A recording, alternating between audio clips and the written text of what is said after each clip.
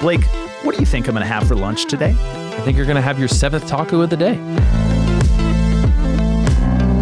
Welcome to the Church Gear Podcast, where we pull the tech out of the booth and onto the stage to share the most outlandish stories and hidden wisdom from the tech trenches. And now, here are your hosts. I'm your host, Blake Hodges, a man who could maybe eat 2 tacos a day, but definitely couldn't eat them for breakfast. And I'm here with my co-host who eats tacos for breakfast every single day with a side of smoothie, Toby Walters. I actually love breakfast tacos. That's one of the things I miss most about Texas because they're really big there. Oh, okay. It's kind of like a Texas thing. And I'm sure I've done this in my life, but I have wanted to like one day do breakfast tacos, tacos for lunch, tacos for dinner, like even maybe a dessert taco at night.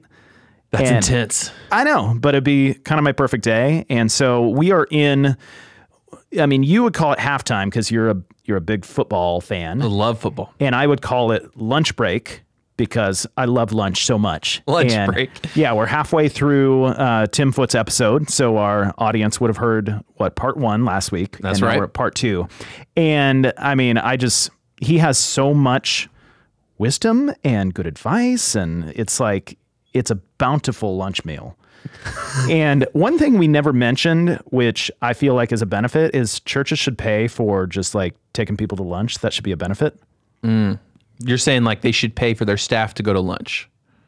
When I connect with churches, oftentimes we go to lunch. And so if they reach out and they invite me to lunch, then they pay for it on the church. And if I invite them out and I pay for it on the company.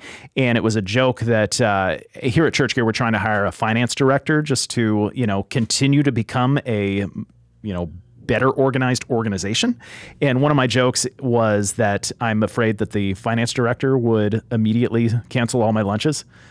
Toby, you own Church Gear, right? I will stiff arm this finance director. There's a couple things in life you need. You need lunch to stay happy. And it's true. And we are like deep into my lunch hour on these episodes right now. Did you realize that? Like I am almost 2 hours late to lunch right now. My mouth is literally hanging open because, I've never seen you make it this far past lunch and you haven't even complained one bit. No, and it's all because of Tim Foot. Like that guy that's the one of the very few things in this world that's even better than lunch. Do you think the Tim Foot lunch break is kind of holding you over? You're just eating so much of his wisdom, it's kind of keeping you full? It is very meaty stuff, Okay, well, let's get back to our episode with Tim Foot. Okay, another question. I'm sure that churches come to you and they say, we want to do a candidate search for X, Y, and Z. Everything from lead pastor down to, whatever it is. Are you seeing a larger tendency in the technical positions to have to coach the churches to raise the salary range as opposed to, they come with, we want to do a senior pastor search and we have X salary. And you say, okay, that's in line versus we want to do a tech director search and we want to pay them $55 a year. Like, are you having to do more coaching around raising the salary range in technical positions than other positions? I would say it's across the board. I would say we see it in next gen ministry. I would say we see it some in worship ministry. We definitely see it in production tech ministry. But I think right now there's a cultural crisis going on with inflation across most roles. And I think, too, there's a slowdown in hiring because churches are seeing that they have to raise the salaries of who they have in order for them to be able to live to have quality of life. And so they're realizing that if they lose that person to a better salary or a sunnier zip code or a cooler zip code that's not like Texas where you can bake bread in your mailbox right now, then Tim's not lying, guys. That's on the internet. That's a real thing that happened. Yeah, then it's going to cost them more because they're going to have to pay more they're going to have to pay a search fee probably to find a new person and then pay them a higher salary than they were paying the old person. So it's like, okay, we're looking at essential hiring right now. We're looking at raising salaries for the leaders that we have on staff. So we can't be going out and hiring people. We're seeing church staffs do more on a leaner staff because they're having to right-size salaries. So we're seeing it across the board. Okay, so let's talk about expectations. So Blake wants to, consider himself a qualified candidate for a church, and he's looking for a position in the, 75K plus range. What are churches expecting of candidates when they're willing to pay fair and premium salaries for tech directors and other positions in production roles? Experience. They're expecting to have experience. They're expecting to have a high skill level. They're expecting to have somebody who can build a ministry.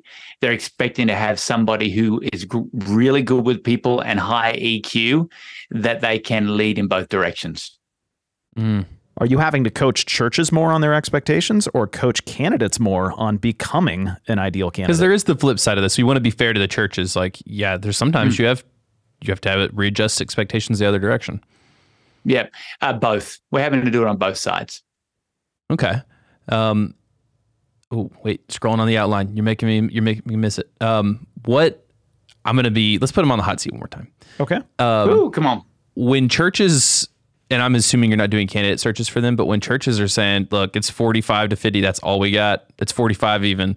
Like, do you say, well, hey, you can expect X, Y, Z, like 1 year experience, might be a grouch, might whatever. I don't know. I would say, given the fact that I'm on the hot seat, I would say you're looking for somebody with little experience, but has a skill set, because you're not going to, there's no point throwing 25,000 at somebody who doesn't have a skill set. So you're gonna get a skill set at 45, but you're probably not going to get experience, and it's going to be very rare that they have a natural ability to lead a team or build a team of volunteers. You may have somebody older who is stepping in at the other side of their career. Sometimes that's a great find, but they may not have moved with the development in the tech world. Some have. But you haven't got a lot of givens at your 45K range. And again, you're dealing with the reality of you're getting someone with little experience. You're going to have to pour into them and develop them, and then they're going to be worth 65 in a few years. So are you just going to do the whole thing again? And they're going to be bivocational. They're probably going to be bivocational too, because you can't live on 45. Do you ever coach churches with a different concept of saying, okay, if 45 is all you can afford, maybe you want someone who's full-time outside or a contractor and just work 15 to 20 hours a week, who's highly skilled and highly experienced? Yes, we absolutely do that, Toby. But we also want to talk to the church about, okay, what's the future for this? Like, we always want to move churches towards having an inbuilt community and somebody who can pastor that community, and giving them a sense of vision for what this ministry area could be and needs to be for the future. Oh, it's tough. Yeah. The point you bring up about, and I wish there was a way we could send this. And honestly, I would put this in here as a bonus question. Like, if you're a tech director hearing this, how do you send this to your exec pastor? You're not going to just text them a link to the episode. But like, what you say is so true. And I wish every exec pastor could hear it, because Caleb Lepke said the same thing. Like, he had told his church, if I lose one of these guys, I'm going to end up paying the next guy 10, 20 more. And then we're going to have to find them. It's going to be 6 months to train them. Like, you might as well do some retention work instead. So if you're the tech hearing this thinking, I don't want to leave, I love this church, but I need about 10K more, so where I'm not like living paycheck to paycheck, which, Tim, the amount of write-in responses that we got that said things like, I don't want to be a millionaire, I just want to not live paycheck to paycheck, broke my heart. How do you even, what do you do? Like, how do you broach this to the exec pastor after you finish this episode? I think shout out to exec pastors, because some of them might be listening, and that's commendable. They have so much on their plates that they're dealing with right now. So many stresses that exec pastors are walking through in this cultural moment, as far as church staff and taking care of staff goes. So walk into that room or that coffee meeting or that lunch with compassion for the exec pastor and what they're dealing with, and then affirm them and their leadership, and then also open with your love for the church and your struggle with the current salary that you're on, and start with, hey, what do you need to see from me for it to make sense for you to invest more in my leadership and my salary? So ask those questions. Never go in with statements. This is not enough. I feel undervalued. Never walk in with definitive statements. Walk in with questions. And even pointing out the obvious is going to be really tough to walk in and have a conversation with your executive pastor if you don't have a relationship with your executive pastor. Mm-hmm. So build that relationship, that trust. Absolutely. And, be someone worth more money. Some techs listening, the brutal fact is you're not worth more money because you're not investing in the church with all your heart. Yeah. Ooh, that's tough. That's tough. Let me ask one more tactical, brutal question. We're going to release like all the data at the end of this on a PDF on our site, churchtechpay.com.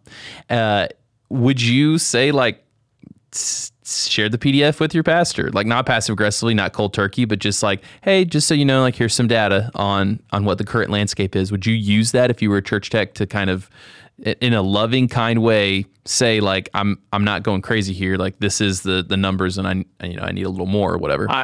I'd be really sensitive in how you do it. I mean, what Toby said is correct. With the biggest breakdown we see on church staffs nationally is a lack of relational context. And when there's not relationship, everything becomes personal. You don't have a filter for things. And so you want to do this through relationship. You want to build a relationship even where possible with your supervisor or executive pastor or senior leader. And then as you ask those questions, just say, hey, I've been listening to this podcast. It's been really helpful in developing my leadership, but they've also done a series on church salaries. And I realize that I'm under the national average. And I love this place. I want to stay here long term. So my question to you is there growth potential for me here? Is there growth potential in my salary? And you don't need an answer today, but to help you, it might be helpful for you to see what I'm seeing. So I'm going to send you the salary survey from Church Gear. That was well said. I think that's great. Very well said.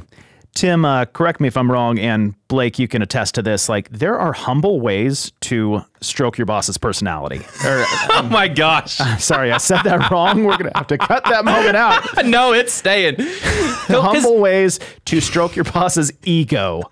Does that still sound? Toby's heart is in the right place here. How do you say that without it sounding creepy? The new way would be there are humble ways to invest in your supervisor. You can dap that. Yeah, there's culturally appropriate ways to dap your boss up. So I want to give executive pastors and just church leaders the benefit of the doubt. Like, they love developing people.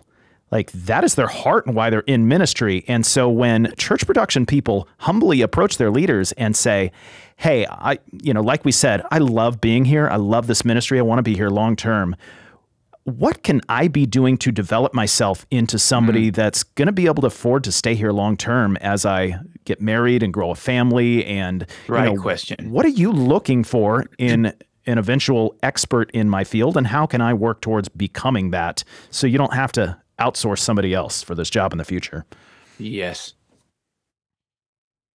That's great, Toby. Okay, Blake, start doing that with me.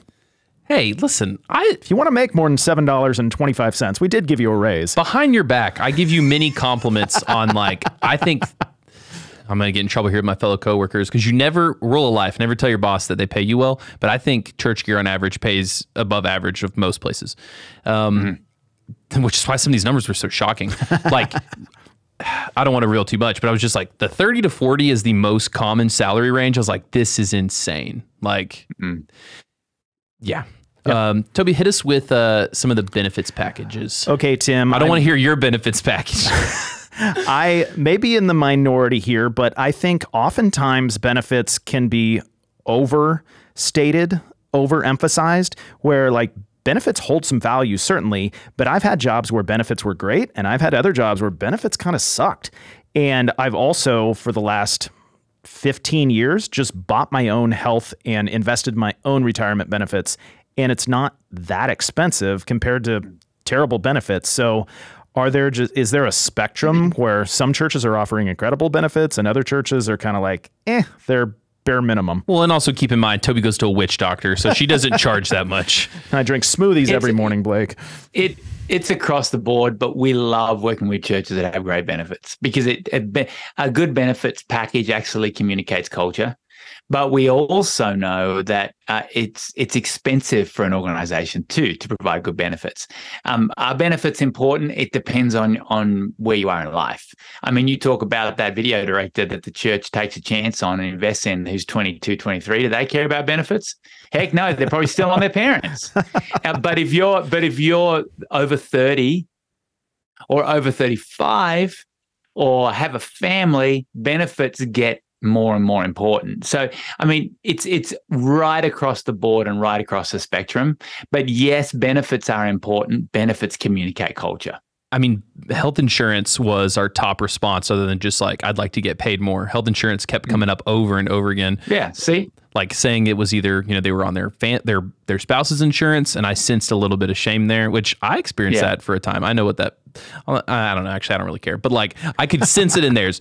I don't have any shame, but like the benefits kept coming up and up and up and up. And I was like, there's no benefits. Like I've got kids. So like, do you ever... And I'll say there's no shame on being on your spouse's benefits. It would be nice if you could get it from the church, but maybe that's God's provision to allow you to be a part of this great enterprise in the world called the local church. So remember that there's no shame. There's just an opportunity to be on mission in a local church that can't afford benefits.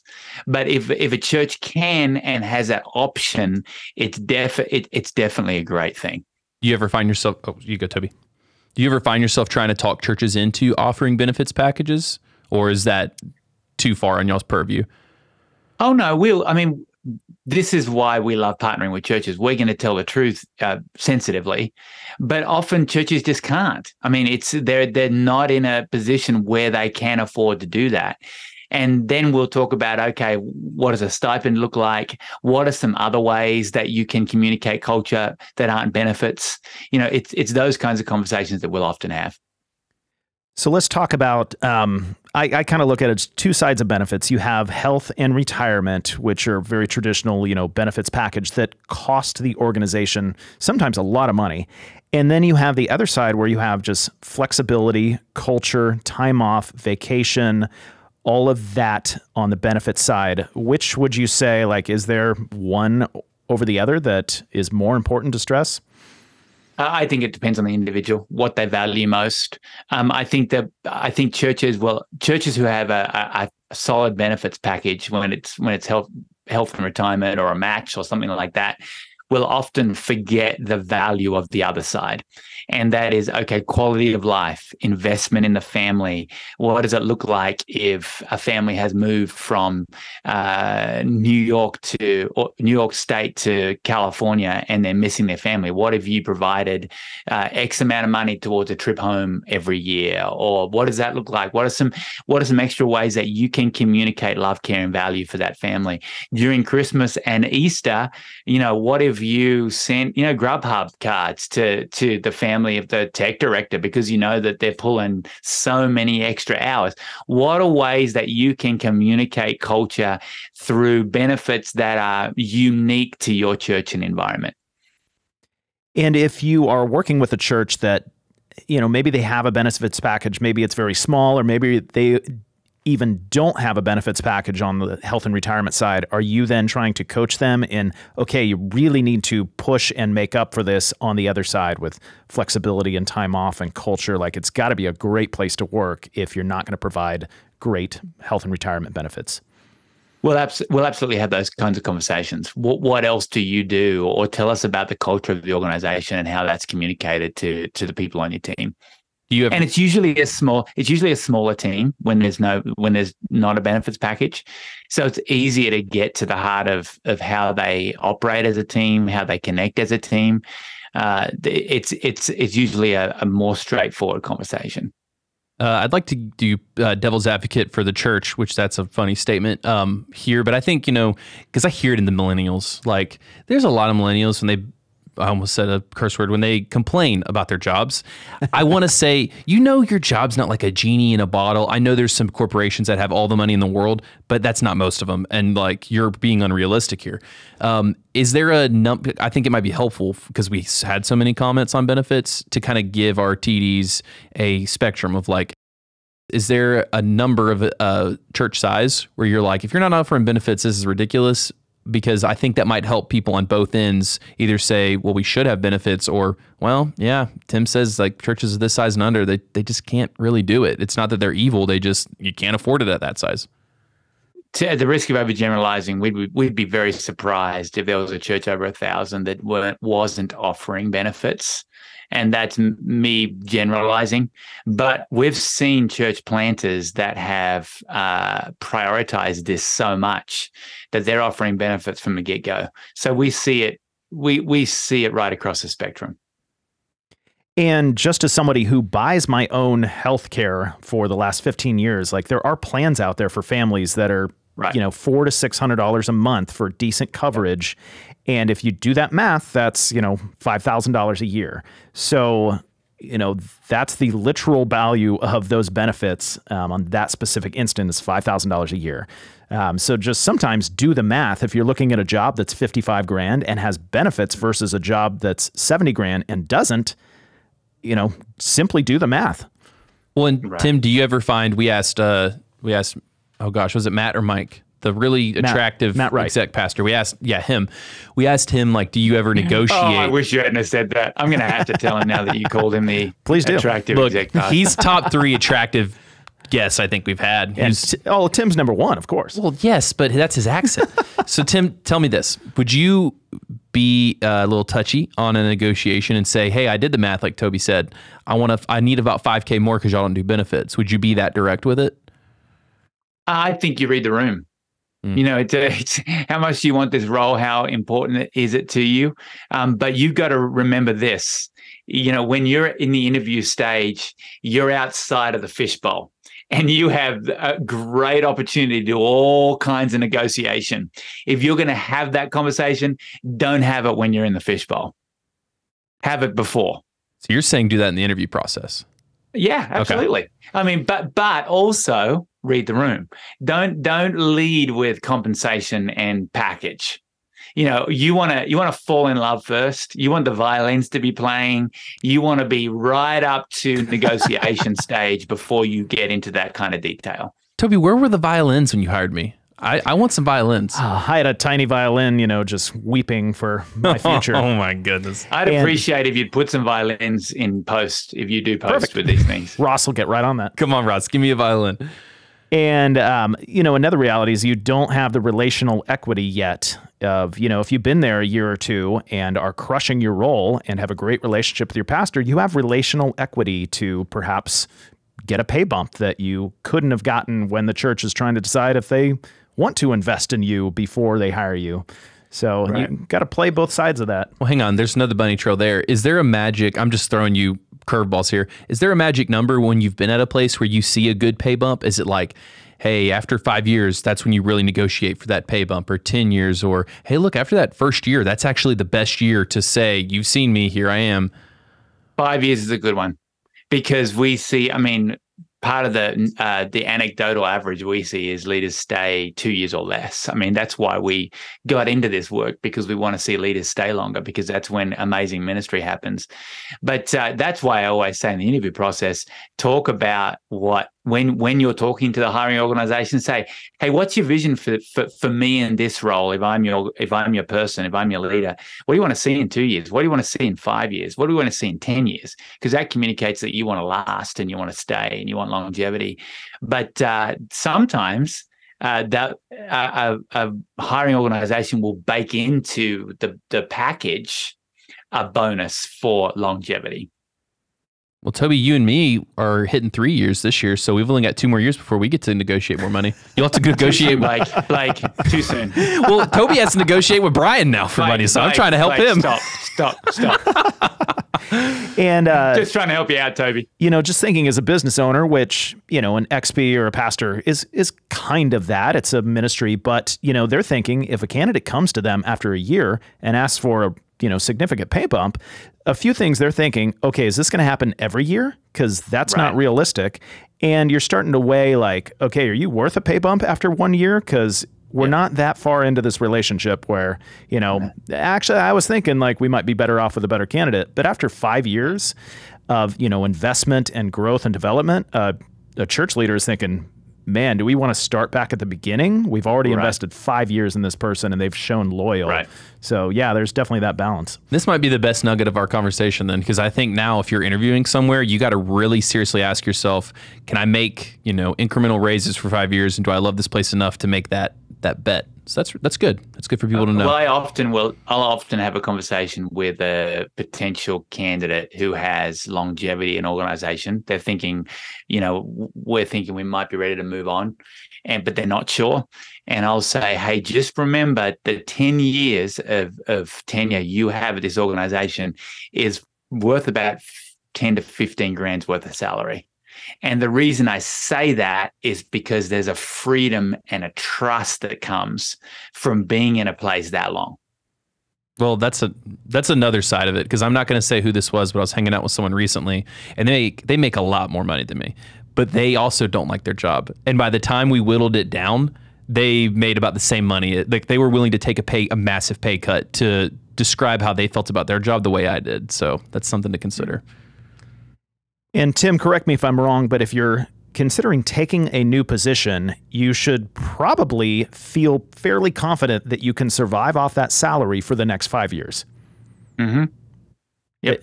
That you shouldn't assume like, okay, I'm going to get a big pay bump increase in 1 to 2 years, and so I'll suffer through this first year because then I'll make a lot more money then. Like, unless you walk in with them giving you specific measures you need to hit that have bonuses tied to it, and we see churches that do that. But if there's not that, then you need to be ready to live on that salary for the next 5 years. I'm not saying that you will, but it's probably good practice to assume. Look, Bill, if your volunteers are speaking in tongues by year 2, there's a big bump that comes with that. And a quick sidebar, is there like a typical expected range for moving expenses when you're hiring a candidate from a different state? Again, that's all over the board. But we would say if you're coming from another state, on the low end, 2 to 3 grand. On the high end, 7. Okay. Dang it. I didn't move to take this job. I should have moved, shouldn't I? No. It's nice not to have to move. Trust me. We would have given you $9. I moved to the other side of the world, friends. Oh, that's right. So they gave you $30,000 for moving expenses, right?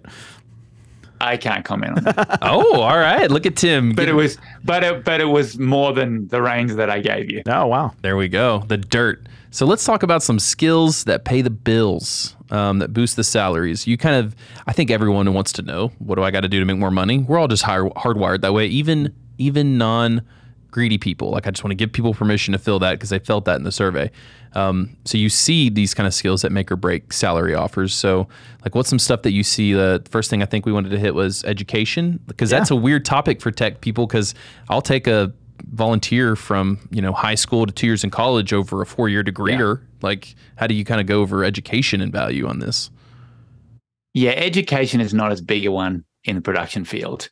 It's being able to establish skills with certain gear and software and all kinds of skill demonstration. That really overtakes the education piece. And also, I mean, in the production space, it's more like training on certain equipment or workshops that people have done and being able to list that. But being able to communicate really well how you have built teams, how you have mobilized volunteers, and how you demonstrate EQ, that's a big thing with churches. So then, if I'm listening to this thinking I want to make more money, would you advise, hey, don't get whatever that other degree is, like just, ace this next skill set, or what's the next, I don't know how to ask this question because I don't know enough tech stuff to say like find that, but you'd lean that way. Yeah, I would absolutely lean that way. And again, if you're a young tech and you're looking to advance in your career, go to your executive pastor or leadership and say, hey, I want to be the kind of candidate that you'd be looking for a good paying job. What skill set should I be working towards? What should I be adding to my arsenal? Like, executive pastors, a great love question, that. Toby. They love those questions. Be asking those questions often. And Tim, when you get a large church, 2,000 people plus, that are willing to pay, 75 to 90, like a healthy salary range, what like minimum amount of experience, like years of experience, do you think they're starting with when they're willing to pay at that level? 4 to 5 years. Okay. So it's not that bad. So you could be 30 years old and great at what you do with that level of experience and command, 80,000 plus a year. Yeah. If you have the skill level to match and the people skills. Mm-hmm. And then whenever you're the TD in this, what did we call him in Caleb or Matt's episode? Was it Billy? Oh yeah, Billy. When you're Billy the tech, let's say Billy is, he's put his Timmy the tech. There we go. Timmy the tech. Tommy the tech. I like that alliteration. So Tommy the tech. Tommy the tech has done his 5 years. He's acing it. Like, who does he start that conversation with to like say, hey, I'd like to talk about raises? Is it automatically the exec pastor? Is it the creative arts pastor? Is it? I would imagine that the supervisor, if it's not the exec pastor, may be a little miffed if you went around him straight to the exec and you want him to be your advocate.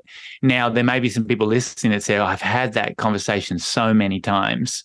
Then there probably needs to be a conversation saying to your supervisor, hey, we've had this conversation a lot of times.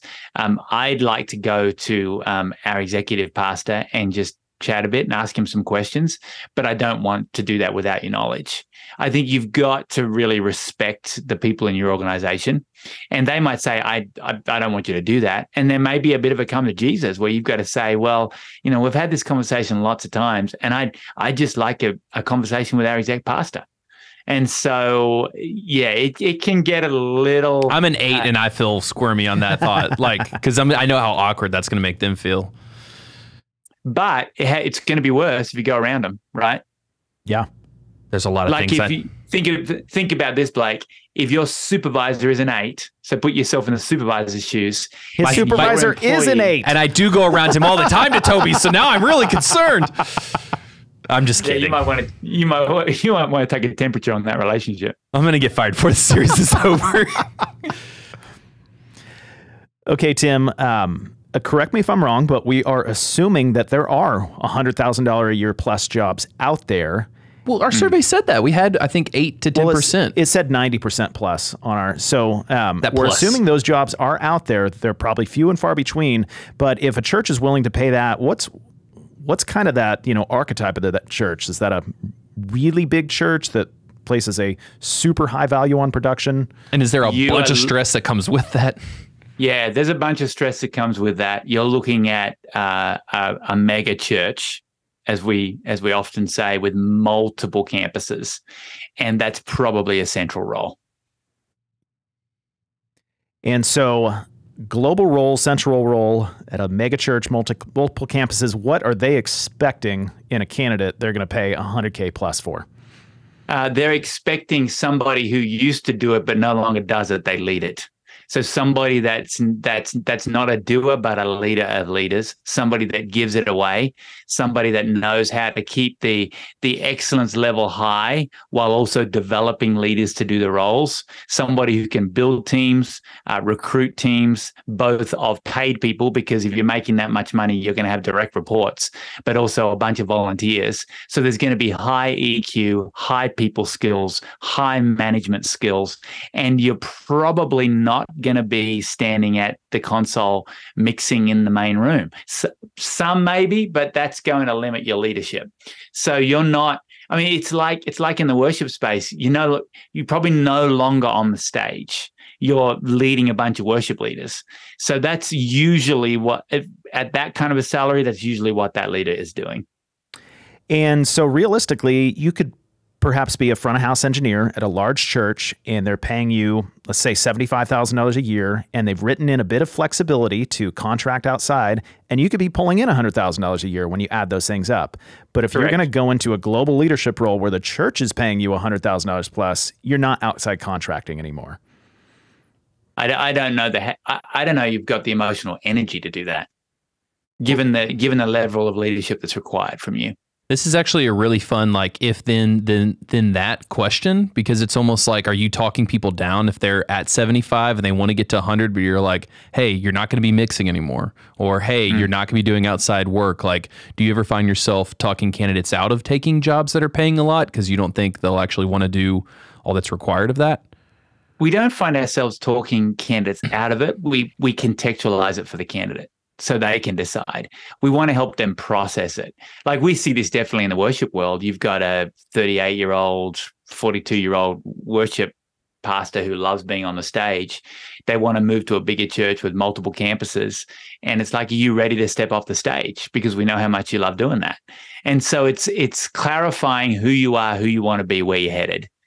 There's a lot of those kinds of clarifying conversations that we'll have. I mean, at Slingshot, we've got a whole division devoted to candidate development, candidate relations. And a lot of that is helping pastor the candidate or the leader through this transitional time where they're working out, okay, I get to reinvent myself now as a leader in this job search. What do I want to be? What are the values for me? What are the focus areas? Okay, Tim. So you've mentioned it several times, the EQ, and we're talking about technical people that typically are very high in IQ. They're incredibly intelligent people. They're very technical, and often they deal with EQs. They are very introverted as well, and they can struggle with the relationship. What are some of the first resources that come to your mind when you're helping people grow in their EQ? So, I mean, just to define it a little more, EQ is obviously the soft skills, how you work with other people. I think personality testing and profiling is a really helpful way to learn more about who you are. The highest value we see in successful leaders is self-awareness. And I think it was Thomas à Kempis who said, a greater self-knowledge is the surest pathway to God, because I believe he wants us to know how he uniquely wired us, and then to bring our full selves to whatever vocation we feel called to. And so I would say to any production leader listening who wants to grow in their EQ, it's like, take a bunch of different personality tests, like, the DISC and the Enneagram and Insights. And the list goes on and on. Learn more about yourself, learn more about what makes you tick, learn where your weakness is so you can surround yourself with people that are strong in those areas, and learn how you can grow in the areas where you're weak. And I would also encourage some of our listeners, if you're thinking, well, I really want to work towards that $100,000 a year plus job, as Tim has talked about, that is a highly relational job, and maybe you don't want to live out a highly relational job. Maybe you really enjoy the technical side of your work. You're more introverted. You like to be by yourself. Maybe you want to be a systems engineer at a large church. Maybe you want to be the A1, and it's less relational and more focused on the gear. And so you've got to, like you said, know yourself, whether you want to engage with people every single day and develop those relationships. Yeah, I mean, correct. Tim, I want to put you back in the hot seat a little bit, in the sense that I want to force you into an answer on this topic. It sounds to me like, you can have the mixing skills of Corey Edwards and Jeff Sandstrom combined, but that's never going to be enough in that 100K tier. Like, that top tier, I don't care if you are that level mixer or whatever, or that level video director or lighting director, it's that plus EQ to get there. Like, there's just no way unless you have that as well. Would you say that's accurate? Well, I mean, when you're talking Jeff and Corey, they are at the top echelon. I am not going to say I could name the churches we all know around the country would pay an A1 like Jeff or Corey to mix for them every weekend. So they might bake some freedom to go and do some touring with whoever, because we know they do that. But I'm not saying that there are churches in the country that wouldn't pay $100+ to have a Jeff or a Corey be their A1 week in, week out. But a majority, if you want to make 100+, you have to be developed in those other areas to lead teams and lead people. And I'd say there are a lot of people out there that they don't necessarily have that pastoral heart. God hasn't created them to be a pastor in a, monetary sense, in a professional sense. And maybe, a Jeff or a Corey, they're out touring, they're out with Elevation, but also, like you're saying, a church may want to contract them and pay them very well on the weekends. And they're just at the top tier of their craft, and they pull in $100,000 a year because of that level. But also, they don't pastor people. Like that is possible out there, and it might take both the church. Well, I will say that I don't know Corey personally, but I know Jeff personally. Jeff pastors people. I was about to say Jeff pastors us every time he talks to us. I love that, man. So I'm not sure. Yeah, I'm not sure he's a good example because of how high EQ he has. But yeah, you've got to develop in multiple areas and grow. And unless you are absolutely at peace with, like you said, Toby, you just want to work the gear, and you just keep getting better and better at working the gear. Tim, I've got one last bonus question for you. This was something we hammered out like ad nauseum with Caleb Lepke. I'm going to give you a magic wand. You get to just decide what the starting salary is for the average like starting church tech, and then the medium range. So we've talked a lot about the top tier at this point. Average and medium are the same things, Blake. Well, no, I'm talking about tiers. That was confusing, but like, you're a starting tech, you're the mid-level. Yeah. What would you give as just, I know we're generalizing heavily, but like if you were going to give a range, what would you give the range for those two? If you could just magically say, churches, this is what it is now. I'm going to save you the heartache. I'm going to be defiant, and I'm not going to give you the beginning range, because I know we have so many people out there that are serving at amazing churches that are getting low salaries. And I absolutely do not want to sow any discontent, because that might be your calling, and God may be providing for you in amazing ways in order for you to stay blessing that group of people, that community of people. If I could say what the mid-range would be, what I'd love to see it be, given where I see culture right now and given the priority of this position in churches, and knowing what I know about salary ranges across the board, I would love a mid-range to be around 70 to 75. I would love it to be that. What's realistic? I don't know, because I don't know the ins and outs of every church. We say every search engagement we do is unique. And that's why saying that is that's why I won't say what the beginning would be. This is what I would love to see it be, because I believe that's closer to a living wage. But I also know, we're talking to churches every day that have challenges around resources, and we're extremely compassionate towards that. And we never say that a role is unsearchable. There are obviously things that contribute to being unsearchable, but we never want to limit God's power to move and call somebody to a given role. And Tim, so I didn't stay on that hot seat. And Tim, I'm assuming in the 70-75 median range, you're talking more towards, tech directors, production directors, like leadership roles with experience, rather than an entry-level position.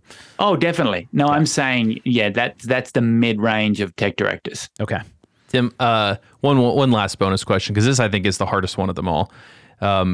If you were talking to a tech director, and like we've talked about this all the time as we've gone over this survey, you're never going to make as much at a church as you are in the secular world. You're just not.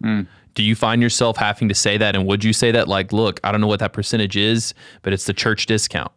Like, you're not going to make as much working for a church. It's just kind of how it is. We will have that conversation with production folks that are struggling with church or marketplace.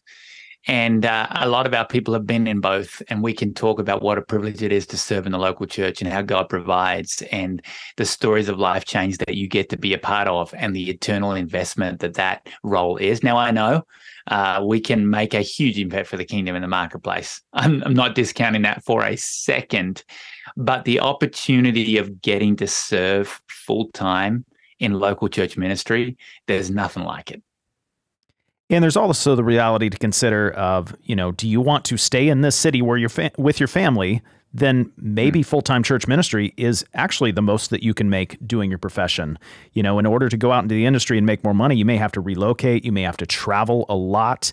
It's not like everybody lives in Hollywood and is a video director at a church where they could be making twice as much out in the industry. Like, it totally depends on where you live and what you want to do. There is a big value to not being on the road all the time. I got a good friend who has done lighting design for Keith Urban, John Mayer, all of this, and he's now got a 1-year-old kid.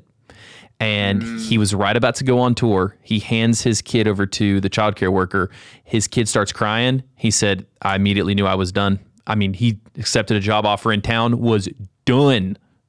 I mean, he was doing the biggest names in the world. It was done. Yeah, that is a story we hear often and a conversation we have often with worship leaders and production people. They're coming off the road. They can't do it anymore. Mm. And you also, I think, as a church, you need to honor that you used to work with the biggest names in the world. And we've had guests on that are full-time at their churches that used to work with the biggest names in the world. And, they're worth their wage. They're worth it. And so to bless them because of that, you're getting gold in that person and their abilities. Yeah.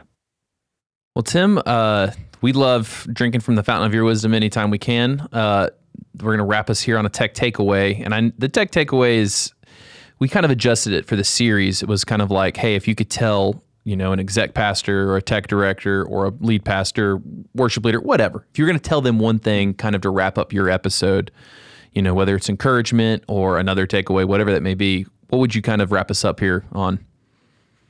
I would say, as a tech director, and this is from my years in the local church, be the person who takes care of things. I've learned that some of the 6 most important words in leadership is I will take care of that. And be that person, because that's the most valuable person on a team who puts up their hands and says, I'm going to take care of that. Whether it be people issues, whether it be gear issues, whether it be production issues, always be looking for the opportunity to help, because helping is the most powerful thing you can do in leadership. Toby, you're a business owner. Does that resonate with you? What? I'm just saying that resonates with me, like in the core of my existence, to know that one of my, guys or girls puts her hand up, said, I'll take care of that. And I don't have to give it a second thought because I know it. That's why one of our core values is we own it, which is exactly that. I will take care of it. Amen. That's it. Well, Tim, we cannot thank you enough. You've given us so much of your time. Is there anything you'd like to plug to send people to if they've heard this and they're like, I need some more of that Australian goodness. I want to smell the Tim Foot cooking smell. Caleb probably did this, and maybe Matt did. If we can help you, just come over to slingshotgroup.org. We would love to be a part of your journey. Maybe you're an exec pastor listening or a worship pastor who's building a team. That's what we love to do, and we're in it for building the kingdom. And so come meet us, come see us, come talk to us. We'd love to help you. Yeah, just a message from Church Gear here. Slingshot didn't, pay us to be on the series, or we just love them so much and think they're so great at what they do. So that's why we had 3 of them on for this series. So we're big fans. If you could use a search agency, we would highly recommend them. Thank you, Blake, and thank you, Toby. And likewise with Church Gear, you were doing amazing work out there. Toby, just a couple of weeks ago, I sent a church planter your way, knowing that you guys would take care of them. And the way that you are repurposing all the gear that I used to have in the back hallway when I was in arts ministry, it's brilliant, the work that you are doing. It's innovative, the work that you are doing, and you're great people doing it. And so thank you for that too. Gushing. Don't make me cry. It is funny to be innovative with old gear. Yes. Ross, where's those violins again? Oh, that's great. Well, Tim, thanks for having me. Thanks for coming on, fellas. Yeah. Thanks for hanging out with us. We hope to see you back next week for more absurd stories, tech takeaways, and overall buffoonery here at the Church Gear Studios. Okay, Blake, are we going to repair the flub of our last week's outro and properly acknowledge Tim's foot on this outro?